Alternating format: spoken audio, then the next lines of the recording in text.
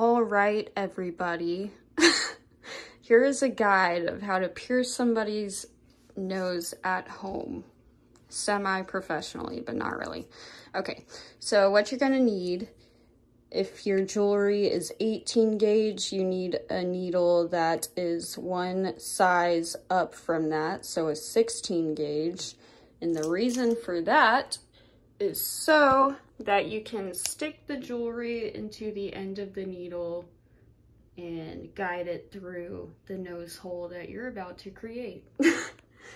So what you need is either some clamps, or if you don't want to use clamps, then you can use a receiving tube,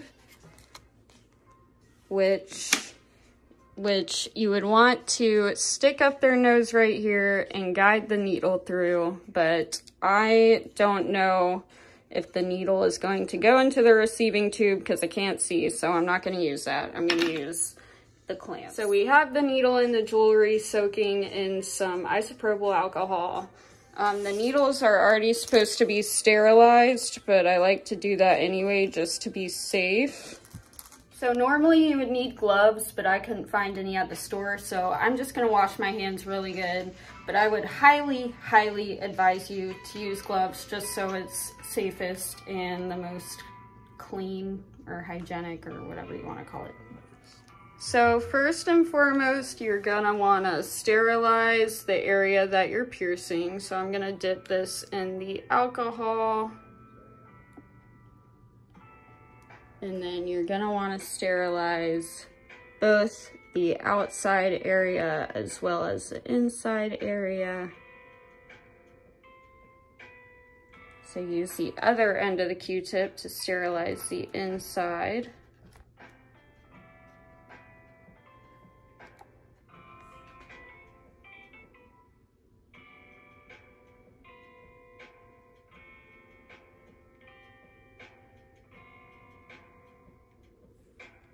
And your next step is to mark the area that you want to pierce. So what I normally do is I look at the crease of the nose, and where it comes to a point right here is probably where you would like to pierce. So I'm going to go ahead and mark that.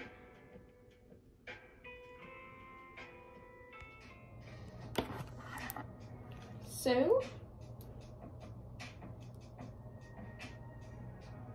clamp the site at which you are piercing. Hold on, let me switch hands. Alright.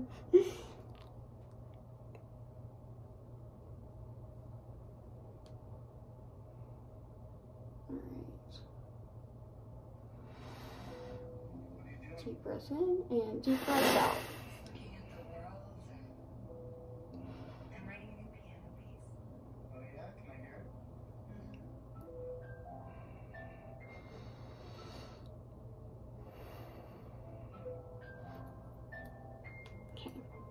So the needle is in, and the jewelry is connected at the end of the needle. So at this point, you're just gonna push it through, and since it's an L bend, once it gets right here, you're gonna wanna push the needle that way to get the jewelry in.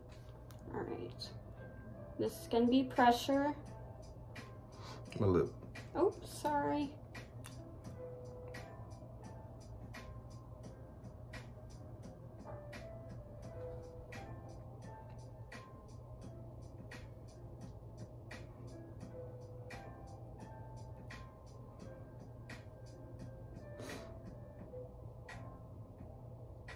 Yay! Woo!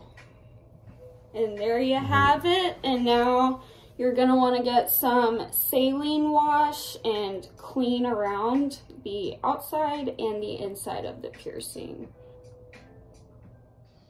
So he's cleaning it with saline solution, which I put it in this little shot glass. What you need for the saline solution is some natural sea salt, and then you mix it with hot or warm water. And that's what you're going to use to clean your piercing, probably about twice a day, every day for a couple weeks, or just whatever feels most healthy for you. You just got to listen to your body, really.